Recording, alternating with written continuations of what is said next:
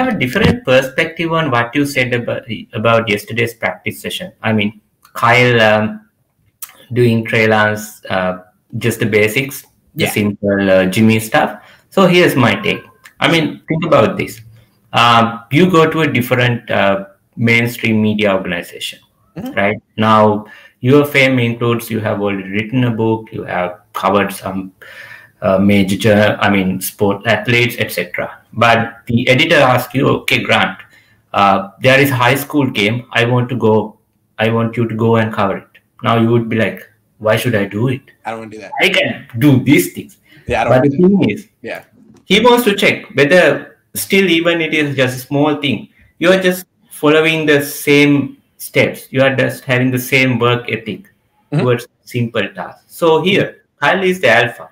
So he wants the quarterback that let his ego go and follow whatever the orders, right? Yeah. This is what we do. This is what I do. This is what we do. So can you do that, please, Trey? So I think that's the way I look at it, because I don't think that Zach Wilson have the same attitude, because I see him as a different guy. I don't think how much control that Robert Saleh will have over Zach Wilson. But here's what Kyle is doing. So I think we should not read too much into that. So it's just that's what I see. It looked like the first rookie minicamp that I've seen every year with Kyle Shanahan. And I think that's how, this is how we work here. This is what you're expected to do. And I guess the reason I was critical of Kyle yesterday, it was I laid this out before minicamp. I said, this is what I expect from Kyle. This is what I'm holding him to. No one else is going to talk about it, but it's what I want to see. And I didn't see it. And I just wanted to be consistent. Maybe he'll do it today and tomorrow. We won't get to it.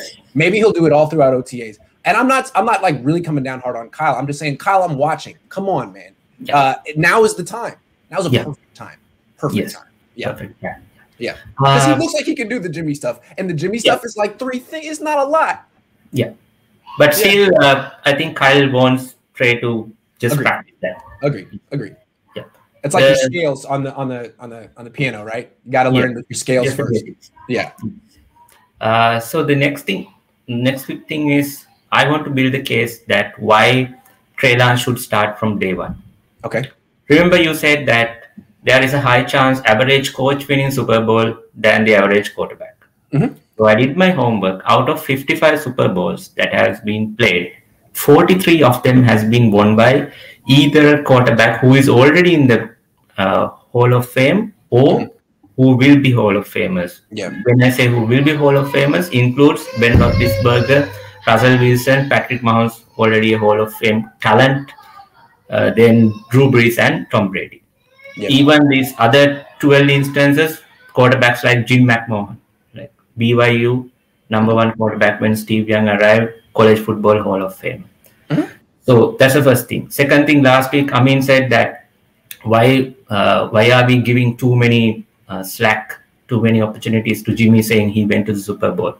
That's not an excuse anymore, right? So other argument that comes in is Jimmy is 22-8, but who are the quarterbacks that Kyle had when Jimmy was not around? Nick and CJ.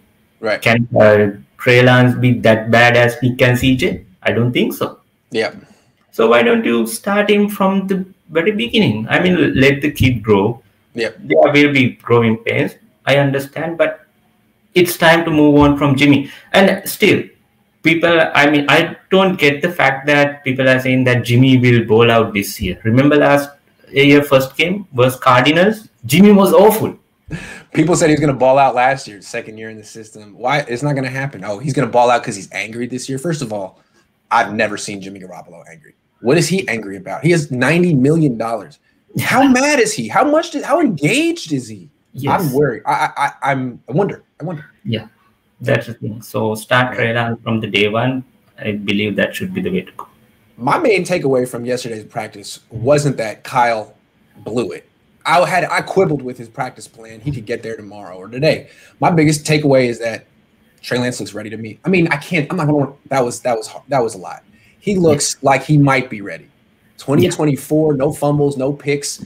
He looked like he'd been running that offense for a while. Now, it was Yeah. simple stuff, but what they're giving him, he's knocking out of the park so far. That's Yeah. bad news for Jimmy because he's really inconsistent in practice. Yeah. At best. And Jimmy was holding into the ball in that Arizona game awful lot time. Yep. That was And horrible. he doesn't check it down. How often do you see Jimmy Garoppolo check the ball down? What Trey Lance did yesterday was check the ball down like 10 times. And it was a point of emphasis. They had him, you know, when I say he was going through his progressions, they were coaching that. He watch it in warmups. They had him. I want you to look here, and throw to your running back. Look here, and throw to your running back.